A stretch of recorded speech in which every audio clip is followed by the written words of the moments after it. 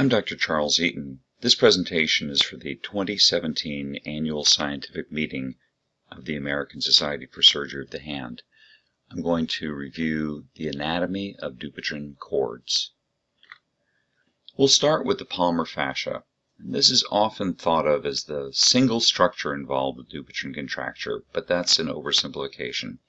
The palmar fascia is only one of many layers of a complex three-dimensional soft tissue scaffolding, which extends from the skin down to the hand skeleton.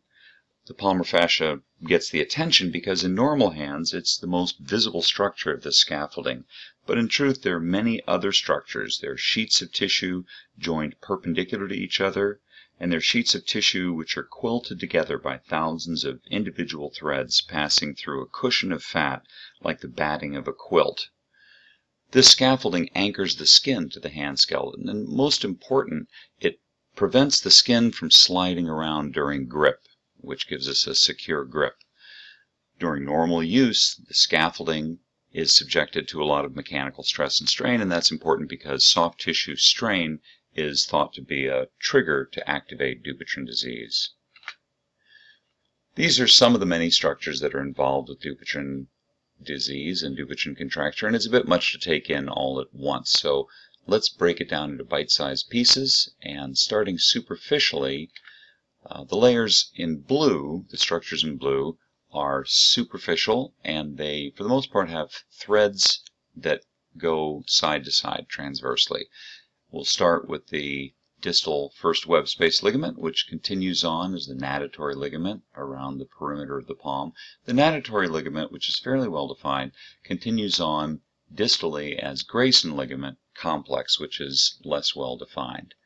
The next layer down are the green fibers, and these are longitudinal fibers, and this is primarily what's called the palmar fascia. The proximal palmar fascia is a sheet of tissue which in the mid-palm splits into the pretendinous bands, and at the level of the metacarpal necks splits again into these spiral bands which course around the flexor tendon sheath and dive deep to the neurovascular bundle on each side of the finger and end about the point of origin of Cleland ligaments on each side. The next layer down has structures that are colored purple here.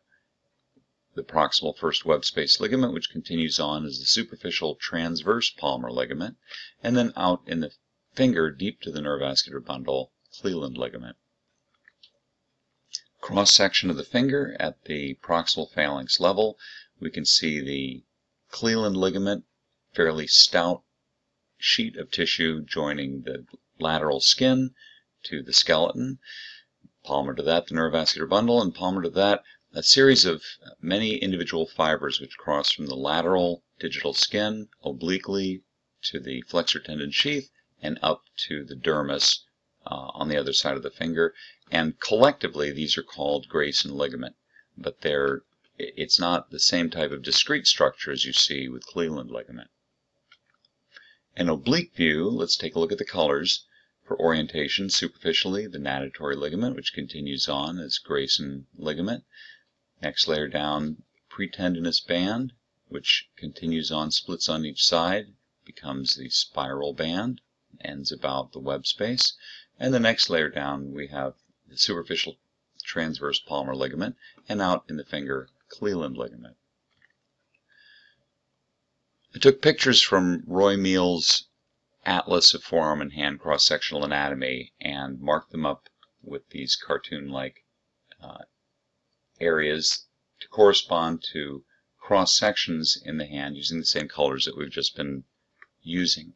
And starting in the proximal palm, we have the palmar fascia and the vertical anchoring fibers that hold it to the skin. A little bit further distal, we have the palmar fascia split into the pretendinous bands, and we have the origins of the first web space ligaments. A little further out, the superficial transverse palmar ligament is crossing, hugging the undersurface of the pretendinous bands.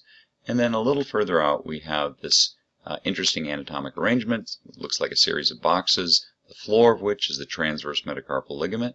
The walls are the septa of Legou and Javara, which are very much like the lumbrical fascia. The roof is the superficial transverse palmar ligament. Everything looks so tidy here. And that doesn't last long. We get a little bit more distal and we lose the roof and uncover the prominences of these fat pads in front of the neurovascular bundle in between each ray.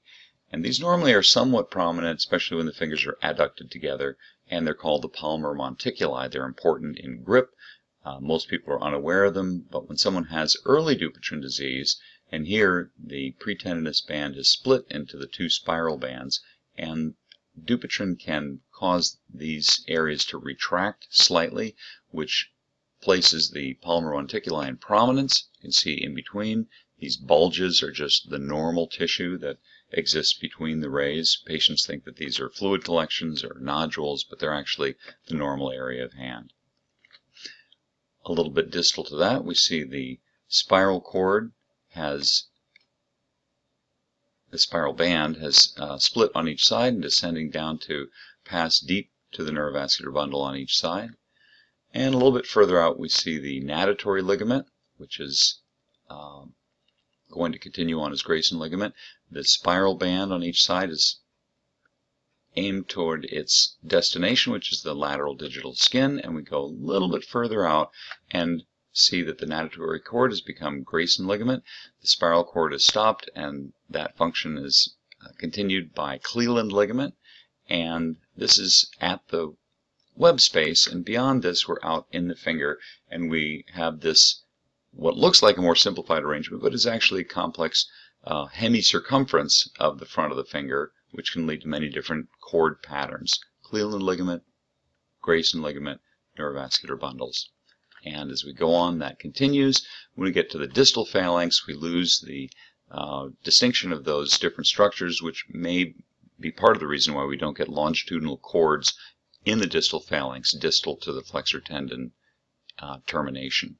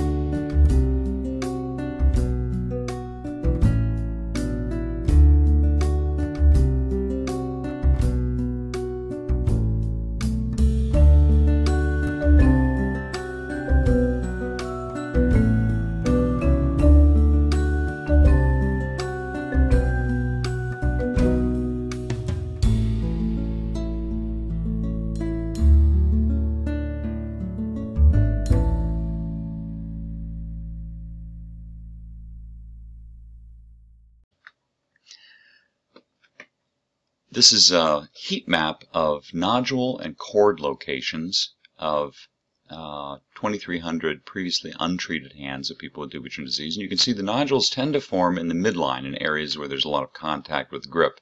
But the cords that follow seem to go a bit more into lateral directions, which more closely follow the anatomy of fascial structures underneath the skin.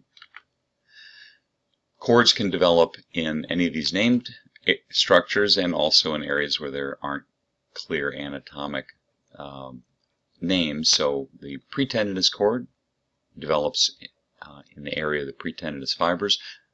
If you go a little bit distal in the finger, the central cord forms where there isn't a pre-existing longitudinal fascial structure.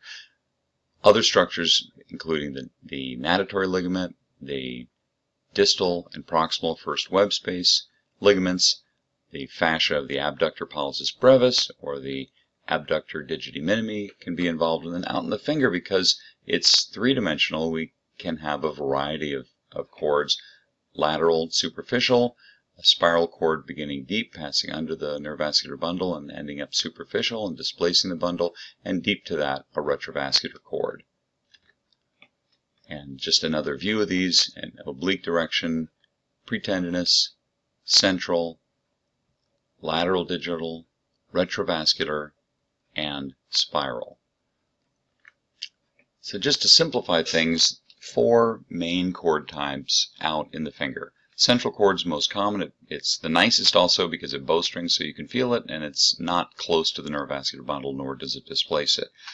Also fairly common, the retrovascular cord, which doesn't bowstring, lies deep to the neurovascular bundle, and is something that may account for residual contracting force despite the absence of a palpable cord.